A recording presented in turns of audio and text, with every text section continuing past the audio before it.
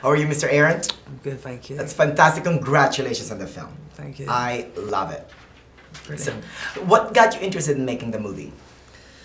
Gareth, really, the director. He, I mean, you know, I literally sat down with him and I loved his movie before Monsters. I mean, I think he's someone that you know has different perspective on things and has another look on it, and he had a real interesting vision for this, and I mean, he delivered, man. Everything he told me in that meeting like 2 years ago, you know, he's delivered.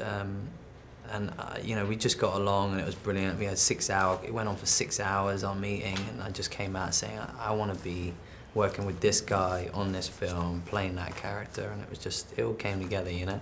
Well, you know what made it work for me is, you know, it's a character-driven, you know, monster movie, right? And in order for us to, like, you know, to get scared and not, you know, follow that path, we have to understand the characters, and your character is fantastic.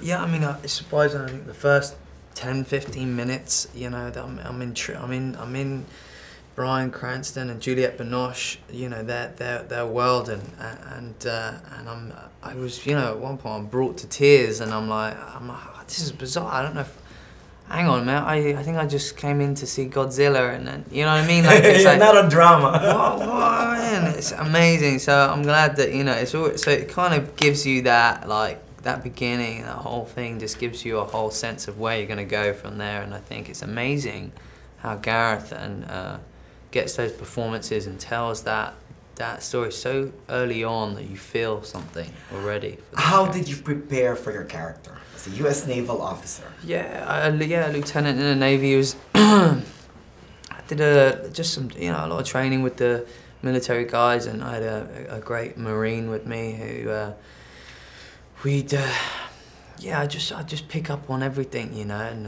the way that put my equipment together, and, you know, be in my sort of in the uniform, and there's a lot, you know, physically work out and keep up, you know what I mean? It's just like a different mentality, and psychologically just kind of get into that headspace. So at the heart of the movie is a strong father and son relationship. Yeah. How was it working with Mr. Bryan? Brilliant, man. I mean, he's a legend right now, you know, but he's just a genuine, amazing guy who is a phenomenal actor. Who, you know, you know, I say it's tough, man. He's I'm supposed to have this feud with him, and he's just like, you know, the most funniest guy on set, and you know, great joke. Yeah, it's funny. He comes on set, and it's like a whole other atmosphere, you know. And I was like, I want to get his pet up. It's like, oh, it's fine. You know, like, he's so funny and charming, and he brings a whole other energy on set, and he's just, you know, hard-working actor who's just really cool, down to earth, you know. Oh, congratulations again. Love Thank you.